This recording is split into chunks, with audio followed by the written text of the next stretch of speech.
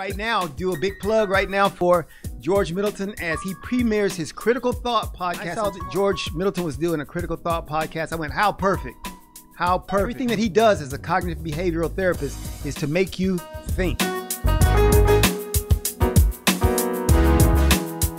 Yes, tomorrow is the premiere of my first episode of Deconstructing Race. And the platform, it's a platform of racial deconstruction. That is what I call my methodology.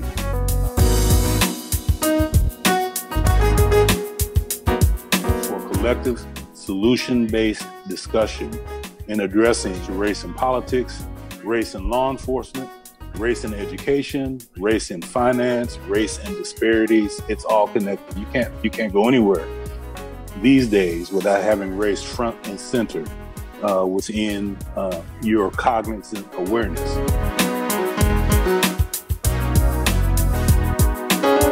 Racial deconstruction is a three-step process. First step is education. Second step is self-reflection.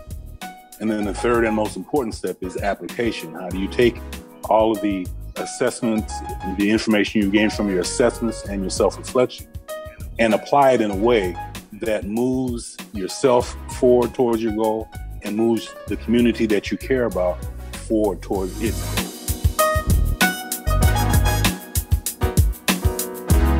Morning, it'll be uploaded every morning, every Wednesday. It is based in Indianapolis, Indiana, off of the Wish TV 8 platform.